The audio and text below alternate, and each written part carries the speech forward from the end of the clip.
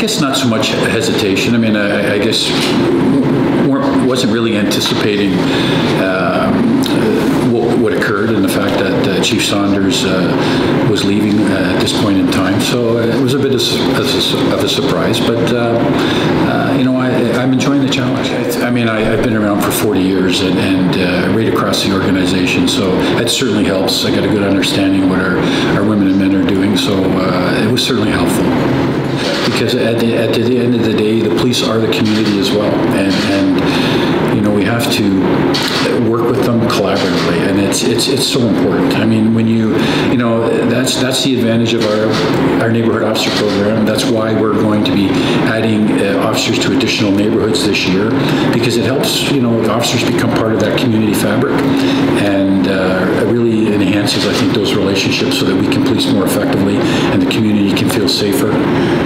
We try different ways to solve that, to address gun and gang violence.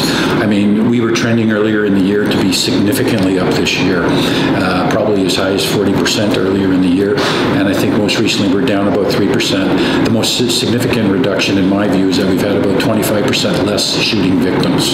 So actually, quite frankly, we've turned this year around quite a bit.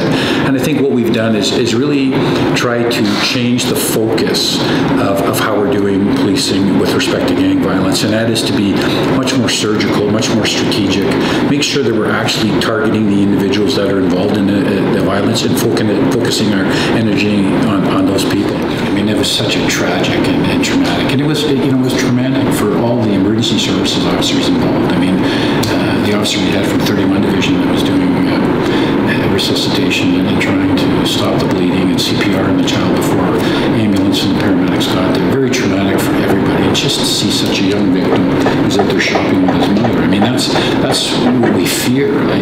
Sometimes we can't diminish some of the gang violence, some of these shootings. And I think you know, sometimes we hear people say, well, it's the gang members that are involved. Well, it's not. When people are shooting out on crowded streets, there's always the potential for innocent victims.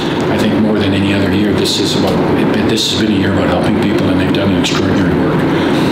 They've really adapted to the situation, and you know, we're out there still doing those same calls, those same gun calls, the disputes with people, and you're having to engage with people, you're having to arrest people, so they are at risk despite some of the precautions that are taken. But it can be a very difficult environment, and we have to go home to their families. But they've done an extraordinary job, and they've come every day to work to do that. And like I said, I'm very proud of them.